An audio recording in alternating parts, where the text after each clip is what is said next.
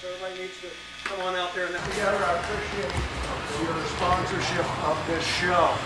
For about the next hour and 15 minutes, just about 75 minutes, we're going to have a continuous performance by the It Must Be Something in the Water Ensemble. So these folks have traveled from as far away as St. Petersburg, Florida. Christopher Nadeau, where are you? Chris Nadeau came from St. Pete to play for you this evening.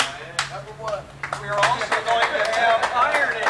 Andrew Florida. Keaton from Jacksonville will be playing. We've also got Dan Reeves, Trotsky's water cooler from Orlando.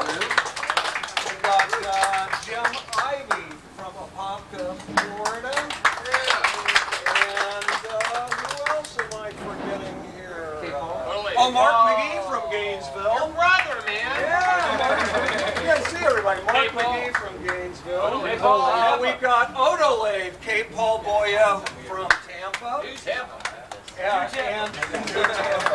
and I think that's it. So during this 75-minute performance, there won't be one center of attention. You can just kind of wander through the gallery space. There will be musicians set up in the various rooms throughout the space, and they will be moving about throughout the 75-minute performance. So just kind of let your attention wander a little bit, walk through the space. If you hear interesting sounds going on in one place, you can kind of pay attention there, and there might be sounds going off in the distance from another room, so you can kind of, create your own composition in your head during the next 75 minutes.